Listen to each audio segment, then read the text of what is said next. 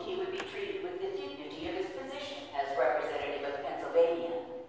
Instead, he was taken into an old cockfighting arena and subjected to a blistering hour-long tongue lashing by the Solicitor General.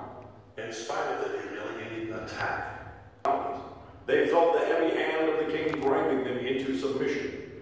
By early 1776, Thomas Paine's revolutionary pamphlet, Common Sense, helped fuel the cause of liberty among folk who believed it was common sense for them to fight for their own liberty. The American Revolution was armed, cocked, and ready to go full blast. Thomas Jefferson and the rest of the Second Continental Congress will finally declare in the summer of 1776 that America is a free and sovereign nation. Their actions will change the course of human history.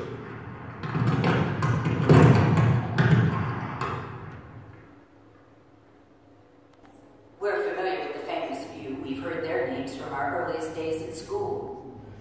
Thomas Jefferson, a visionary thinker and great writer, has been appointed to draft the Declaration of Independence.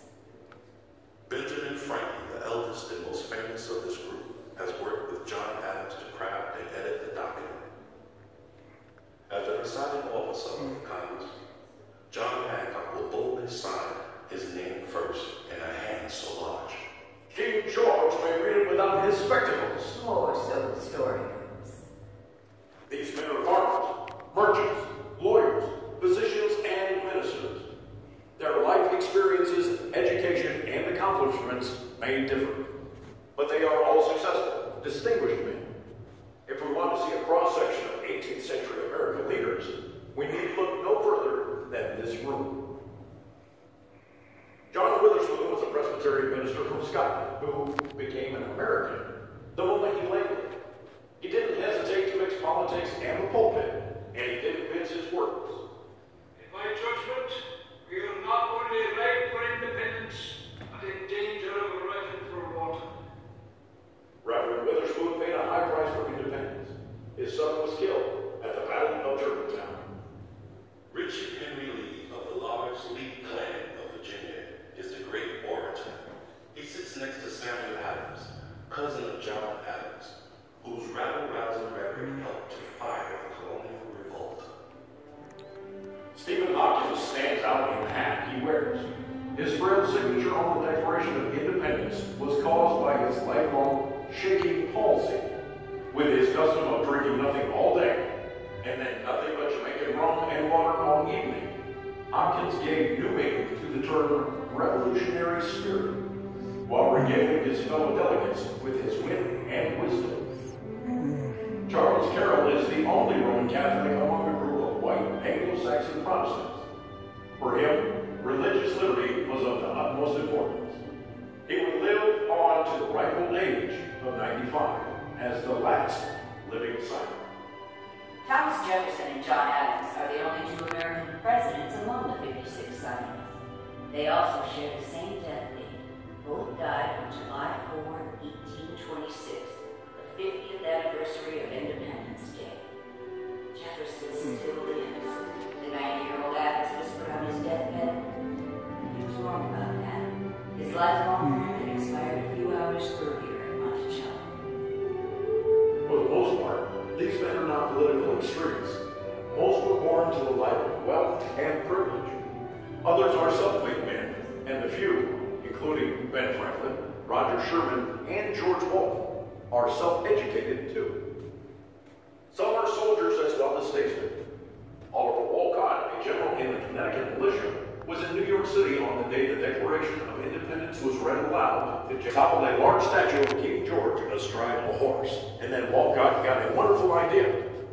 He had pieces of the broken statue shipped to his farm in Connecticut, where he put his wife, his children, and other volunteers to work, melting the lead statue into more than 42,000 bullets used at the Battle of Saratoga. His 11-year-old daughter, Mary Ann, is credited with making 10,790 bullets herself. Where are the women, you will ask? There are none, of course, among the delegates to this Continental Congress. It was important to a new country, however, to have heroes and tales of courage to unite people. These men created equal, but the times were different. Slaves were considered property, often listed along with the household furniture in the ledgers of Jefferson's Monticello or Washington's Mount Vernon. Estimates vary, but between 1/3 and 1/2 of the signers owned slaves. Some freed their slaves after the signing. Some thought that slavery was on the way out and would soon die off of its own accord. Others saw slavery as an economic necessity and clung to it tenaciously. Some found themselves on the horns of a dilemma, damn one way or damn the other, with personal values in conflict with each other. Thomas Jefferson wrote to a friend, As it is, we have the wolf by the ear, and we can neither hold them nor safely let him go. Justice is in one scale and self-preservation in the other. Though appalling to us, consequently, the issue of rights for others was left for future generations to address and resolve. our forefathers were just like us, human beings made of the same stuff we are, sharing the same hopes and dreams for themselves and their families. They were flesh and blood men with inadequacies and hypocrisies. But in the end, when called upon to muster incredible resources of courage, they stepped up, raised the pen, and risked their liberty in their lives for a signature on a piece of paper. Most of these men are unsung heroes who, like most of us, were fallible human beings. But they aspired to values that were very dear to them. Values for which they were laying their very lives on the line. I owe no allegiance to the king of England. Let the British be warned that there will be an obstinate, awful, and tremendous war. I am on fire for religious freedom, the best that has glorious cause. The gun and the bayonet alone will finish the contest in which we are engaged. All power is derived from the people. And the true American dream, they pledged their lives, their fortunes, and their sacred honor to each other and their country, and affixed their names to a single piece of parchment, the Declaration of Independence, that changed the course of human history. Could you have done it? Would you have done it?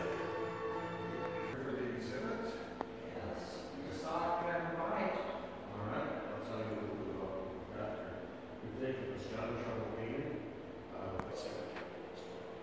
And then we have brief biographies of all of the signers on the walls that tell you even how old they were.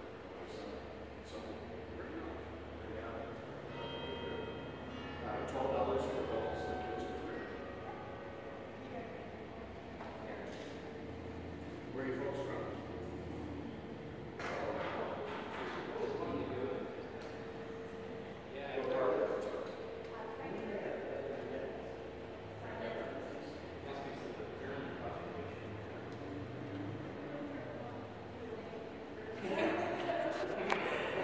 And this is the gentleman, Chris Orr, who's in charge of our founding fathers. So and he's going to tell us about where it's located and everything. And it's a very nice exhibit. I already got the video in here. That's going on YouTube.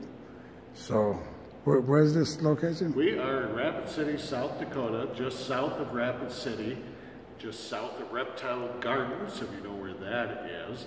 And you can't miss it. It looks like Independence Hall. Yes. And we have the Liberty Bell out front as well. Yes, it's very nice. And the exhibit inside is the picture here? Yep. The picture? That's, John Trumbull's painting. Right. And we've made it into life-size statues. It's gorgeous, gorgeous. And the history of all the men's in there. They got portraits and the history there. Yep, we give a little bit of history and then what they had to go through when they signed the document, the Declaration. They committed treason. Yes, it's very nice. Well, that was it. And I'm going to ring the Liberty Bell outside. Yep. So I'm going to do that now. And you can ring it as many times as you want. Okay. Just remember it's loud. Great, let's hear it. I'll be right back in here. And this is the Liberty Bell.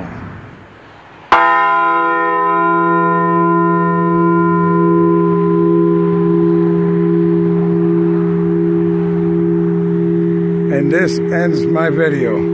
I hope you enjoy it. I hope I'm getting better on making these videos. And thank you for watching.